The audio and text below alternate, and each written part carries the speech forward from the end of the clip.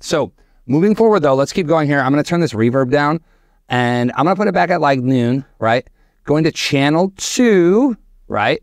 Now we're going to start getting a little more gainy. I'm going to put the volume up, right? Gain is going all the way up. Let's just start there. I'm going to put the bass.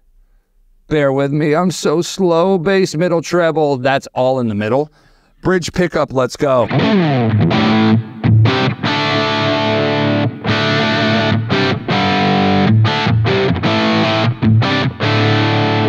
Take the reverb off. That's the mark of a good one right there, because you can already keep that clarity, right? You can mask a lot with reverb, and you can kind of hide a lot of things you might not want. But with this, taking the reverb off still sounds great.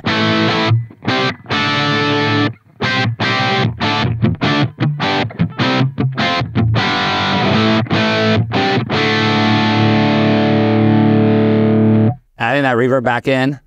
Come on now. Now, what I'm hearing too, I want to add the reverb.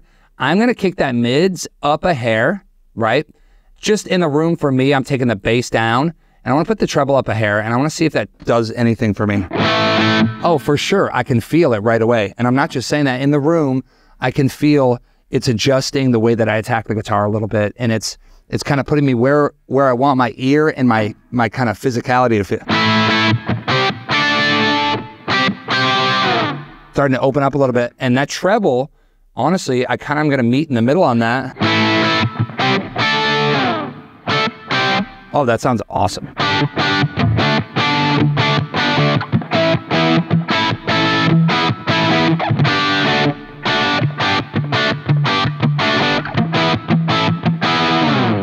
Sick. I'm going to go to this back pickup. Classic like blues tone right there. You can go really far.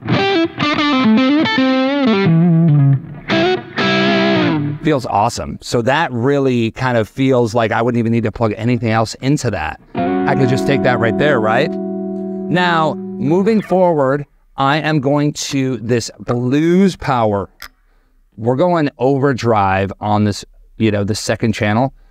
Activating that, right? And let's see where that takes us. Essentially, tying this into the new JJN 50, I wanted an amplifier that I did not even need a pedal to just, if I saw it and I needed to play a festival, fly date, bring it out, plug straight into it. I wanted to go into this BLUESPOWER channel and just have it on tap. So essentially, it was just me, my guitar, a cable straight in. And what we're doing right now is we are doing that same thing using the plugin. So right now, this is essentially exactly all I would need to make it through a gig. So.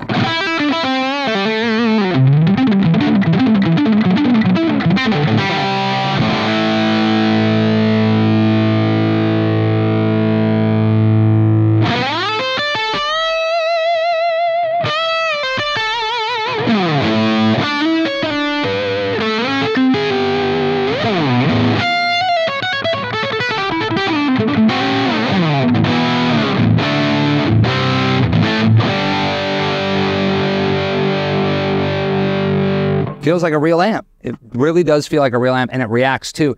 As I mess around with, like, you know, I'm just being dumb now, I'm just moving stuff, but as I mess around,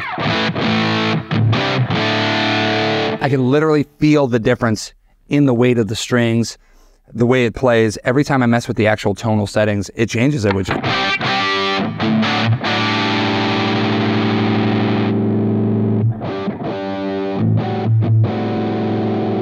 so cool.